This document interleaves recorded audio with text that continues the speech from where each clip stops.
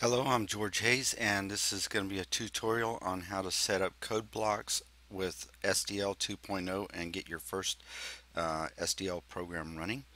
Alright, so start off with go to codeblocks.org and go to the download section and download the binary and go in here as far as download the code blocks with the mingw. Alright, right here, and use it and go through the standard setup if you're running Windows. This section here is not going to actually cover Linux at this time, so for now this is for Windows. Alright, then go over to run through the general install on it, just the standard install and install it, and then go to libsdl.org, and we're going to go up to SDL version 2.0 here and go down to where it says the mingw tar gz and download it. Alright, and preferably you'll create a directory under C called SDL and unzip it in that directory, and then you're also going to go and grab the mixer and image section of this, and you're going to do libsdl.org /projects / again, and you should get this screen. Then if you click into it, you'll sit there and find this file right here, and it says the mingw target gz again, 3264-bit. Grab it and download it to the same directory as the other one and unzip it and do the same thing for the mixer as far as the tar.gz. And what you should get is something looks like this. So under my C directory, SDL, right, and it creates this. When you unzip them, you'll end up with these three folders. Go into these folders for the mixer and image and grab the two files here, then go back to this and merge them in this directory. Alright, so you can just paste them into that directory and it should merge them, and do the same thing for both of them, and it'll make it easier for setting up the compiler. You won't have to target three different sets of directories. You can target one set of directories instead.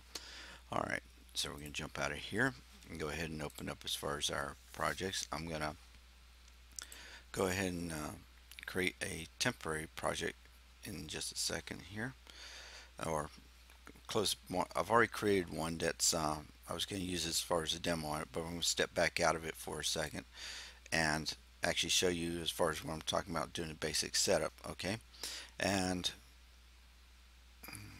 modify. Do you want to? No. All right, so we're going to go File, New Project. You can just click on the Create New Project here, an empty project as far as going into it, and in this case I'll go and call this one 2002 as far as tutorial 2, but anyway, so just click through that, finish, and when you get into it, then you're going to go as far as into the section that says settings up here and click on compiler. Alright, and we're going to set our search directories C: SDL 2.02 I686 W64 for a 32-bit section. The reason we're using the 32-bit one, alright, is because mingw comes default with the 32-bit compiler setup to start with. And I'm going to step back and look into directories and see why I'm doing this as far as I'm here and telling you that you want to use that one. If you look here, here's your directory that we're talking about as far as for 32-bit. You also have the 64-bit compiler set down here. Alright, so if you go under here, and this is your actual include directory here, so you bring that up and you can sit there and click here and copy it. Alright, so you want to grab it, use the top directory to the top one as far as on that. Okay, and as I said, C: SDL 2.00 I686 W64 mingw 32 included. Alright, so after you got that set up, then we're going to go into the linker section. You can ignore this OpenGL section I got right down here. This line here is what you're going to need as far as set it up. If you're interested in using OpenGL, I have another video that's up on here also as far as for setting up OpenGL. But for now, just to set up the SDL, go in here and go -L mingw 32 space -L SDL2 main minus L SDL minus L SDL underscore image, and do the same thing with minus L sdl2 underscore mixer. All right, and then save those and save all your settings and so forth. But we're going to go ahead and jump back to the other uh, project that I already created, just to save some time so I don't have to type it all in while you're sitting there watching. And this will save us a little bit. Bring up my recent projects and right here. And as you can see, I've already got quite a bit of this set into here. So I've created a primary project for introducing the SDL as far as my include files. Alright, I have a file as far as on it, include files.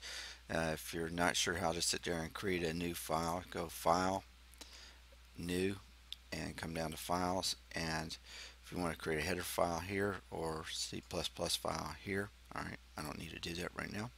But so let's put this in as far as for my includes is regarding to SDL. Alright, now go on to create a game file. I created my game set file as far as primary for where it has a class in it to handle all this stuff. A lot of people don't like using a class for the primary thing. It's up to you if you choose to or not.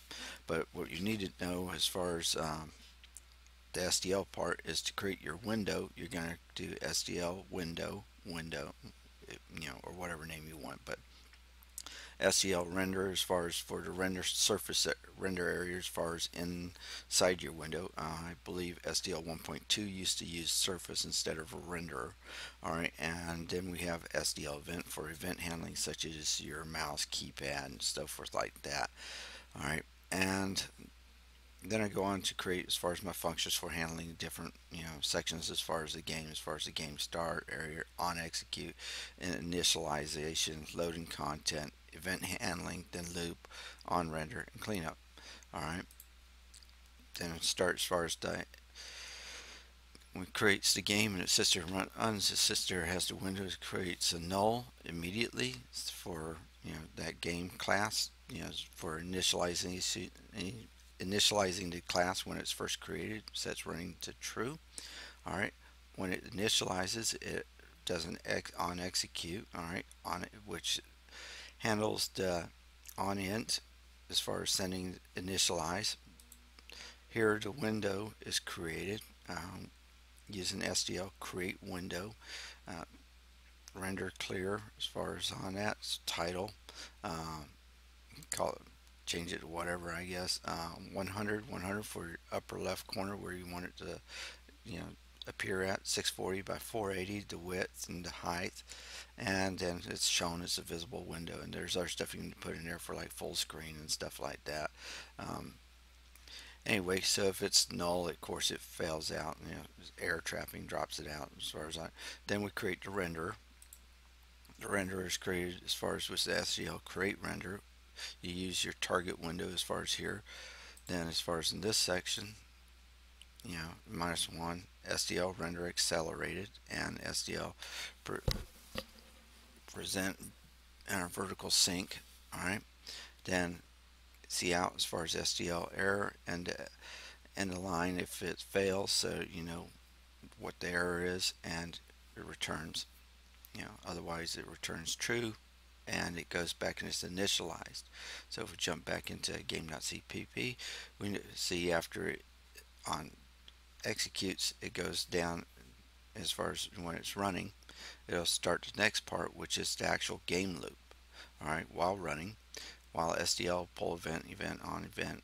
So it sits there and passes an event handler into the event to see if anything happens, whether it's your keypad or so forth like that. In this case, the only event handle we got on there currently is on quit, which is when you click the X, the little red box as far as the top of your window. Now jump back into here. On each time through the loop, you want to sit there and handle all your stuff like updating your AI, whether you're having a car move and stuff like that. That's all going to happen. You're on loop since we don't have anything going on there right now. It's empty. Alright, and on render, you'll be rendering whatever you're deciding to put up, whether it's a race car track, characters, buildings, you know, the, but currently we don't have anything in there. We're just creating a screen. All right. So when that comes to the point and it's no longer running, it jumps out and it says running becomes false, then it ends this loop and it drops down. We go to cleanup. Cleanup, we're just going to destroy the renderer, then the window, and SDL quit, which is the reverse of the way we actually built it. Now, to make this work, you're going to need to sit there and go back to this directory here, 2.0, your 686, and you got some binary files, dynamic link libraries. You'll need to copy the ones out of here that you need into your project directory, such as my project directory for the sdl2.0 here. I've actually put in as far as the including JPEG, PNG file, SDL, the primary one, image SDL, mixer SDL, which is for sound, and then zlib SDL, the DLL, sorry. Alright, now these the zlib and the PNG and JPEG, right? Zlib is used a lot of times for some of the images that are opened along with the image library, so you'll probably want to grab all four of those if you're opening any different images. Alright, you need a sdl2.0 DLL for every one of them, and a mixer only if you're doing sound. Alright, so grab whichever ones you want, put them into the that you're going to need as far as in the project, put it in the project directory. I put them in the project directory rather than try and target the other directory as far as going on it. Reason being is that way I'm reminded to copy those into with the executable if I'm sending out, or if I'm sending the project out or something like that for somebody else to go over and stuff. That way they have the files that's actually needed with it.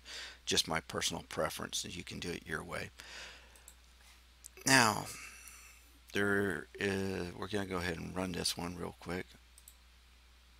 And you'll see here, it pops up two screens. The first screen over here on the left hand side is basically a console screen. And you don't actually have to have that pop up. And then you got, as far as the render screen, since there's nothing being rendered, there's nothing in it. And it's the 640 by 480. Alright. And this console screen, you don't technically have to have it pop up. I use the console screen for primary error handling, as far as displaying error messages and stuff like that, for make my troubleshooting of projects easier. You can remove that by going up to your project, alright, and build options, and clicking on, let's see, I clicked the wrong place. Properties, probably, yeah, sorry, projects, then properties, and build target. Alright, and if you see here it says console application, you can change that to GUI, and I'll turn that off, and you click OK. Then we can force it to rebuild, and it will not have that console window there, as you can see. Go back to project, set that back, property, build target, console, click on the pause so you can see it pop up. Okay, that way you can have it run, and we force it to rebuild again. And clicking the build button won't force it to rebuild, because it'll think that it's already built correctly, and it'll just come up the same way. Alright, so as you can see, we can have our console back that way. And that is the simplicity of setting up the SDL 2.0 with codeblocks mingw. I hope you like it, and thank you for watching. Have a nice day.